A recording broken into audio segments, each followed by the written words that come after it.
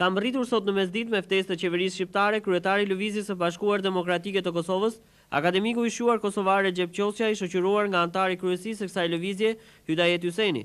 Takimin e parë Qosja ka zhvilluar me Kryeministrin Majko. Në këtë takim, Majko dhe Qosja kanë dalë me idenë e krijimit të një përfaqësie me udhëheqës kosovar për të realizuar autokontrollin e faktorit shqiptar. Pas këtij takimi, ministri i informacionit Musa u shpreh.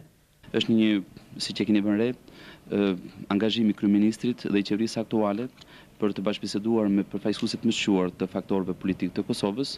Akademiku Qosja ka vijuar takimin me Kryeparlamentarin Gjinushi dhe Presidentin Mejdani. Pasdite Rexhep Qosja dhe Hydajet Hyseni u pritën nga ministri i jashtëm Paskal Milo. Duke vlerësuar kontributin e Akademiku Qosja, ministri Milo u shpreh.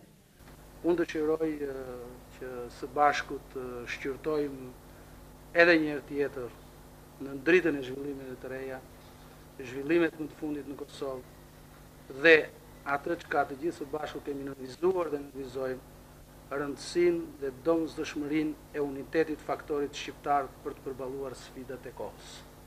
Akademiku Rexhep Qosja theksoi se politika shqiptare ka stabilizuar konceptin e saj ndaj çështjes së Kosovës, pas zgjidhjen e të cilës nuk do të ketë paqe në Ballkan. Në këtë ndërtesë, në këtë ministri, tani bëhet një politikë e re për çështjen shqiptare dhe në përgjithësi dhe për çështjen e Kosovës. Se Shqipëria nuk mund të ketë tjetër qëndrim për çështjen e Kosovës, pos atij qëndrimi që kanë shqiptarët vetë për çështjen e Kosovës.